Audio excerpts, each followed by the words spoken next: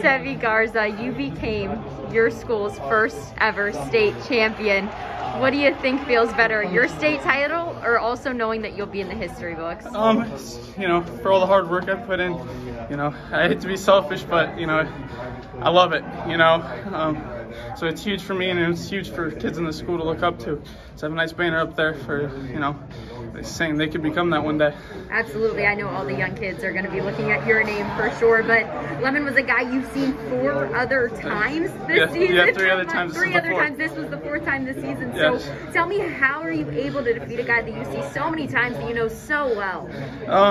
You know, you just got to think every match is a new match, you know. Just because you won last time doesn't mean the same result's going to happen, you know. But I go out there and wrestle my match, and I know I can win. Is that alluding to what you were talking about when you said Coach texted you saying, hey, today's a new day? Give me a little bit of dialogue to what that text was about. You know, because yesterday he kind of knew, you know, what I was going through. That wasn't my best day. He knows I can wrestle better. You know, it's just him trying to get the best out of me. Absolutely. Well, we saw the best out of you as you are now a state champion. And I think you need to go hug your mom again, because I really think she's about to fall over there. yeah.